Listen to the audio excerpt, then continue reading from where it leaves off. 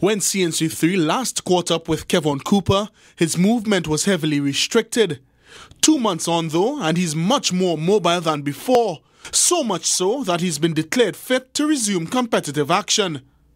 In the last few weeks, Cooper has shown physical improvement in training with the Trinidad and Tobago provisional T20 squad and has been deemed fully fit to pick up his $15,000 contract with Uthara in Sri Lanka. The trainer from Sri Lanka called and wanted to talk to the doctors down here, and they cleared me. They say I'm okay. They get the MRI results and I'm fit and ready to go. So that was a sign of relief for me. So as I said, I'm just looking forward to Sri Lanka. I enjoy playing T20 cricket, and I really miss being on the field. Hopefully I can go there and perform as I accustomed doing. And as we know, Samuel Benji and I are on the same team, so I'm looking forward to playing with him. But even though he's eager to resume, Cooper says there are some obvious inhibitions.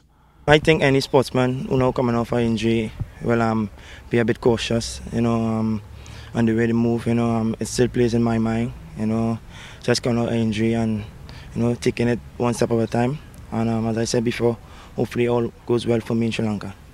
Nevertheless, the Arima native says that a positive outing in Sri Lanka should put him on track for selection for TNT's pending Champions League appearance in South Africa come this October.